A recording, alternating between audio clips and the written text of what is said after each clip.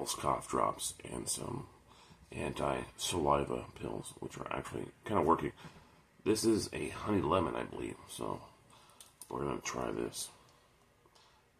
Tough is your middle name, it says on here. You've survived tougher. Taste, change, and mean it. Take change and mean it. Okay, well, it's yours for taking. Words of Wisdom by Halls. Let's give it a smell test. I don't really have a smell, so vaguely smell it. It's clear and see-through. Let's see if this helps my throat.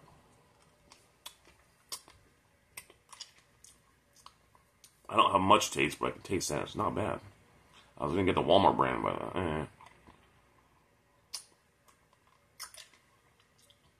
definitely menthol-y. Yeah. Not much lemon or honey I don't taste. I just taste the menthol after a few seconds. Ooh. It's like eating BioFreeze if BioFreeze was edible.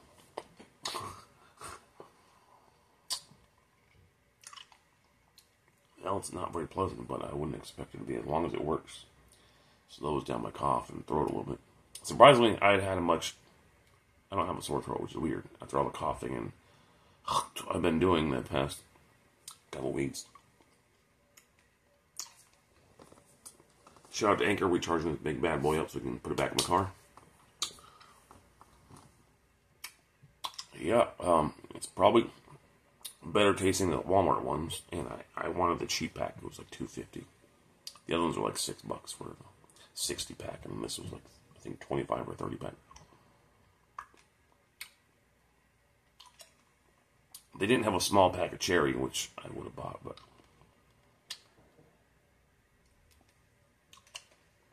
it's what you expect, very menthol-y, so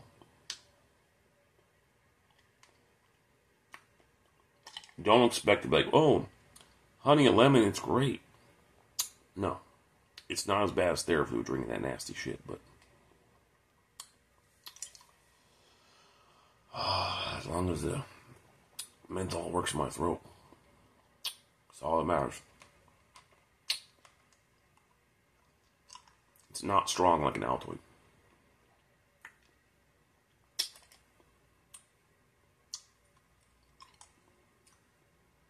They should make promethazine cough drops.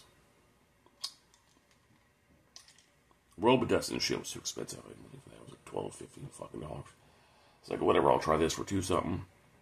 And then the other one was like either $2 something or $1 something. Interesting.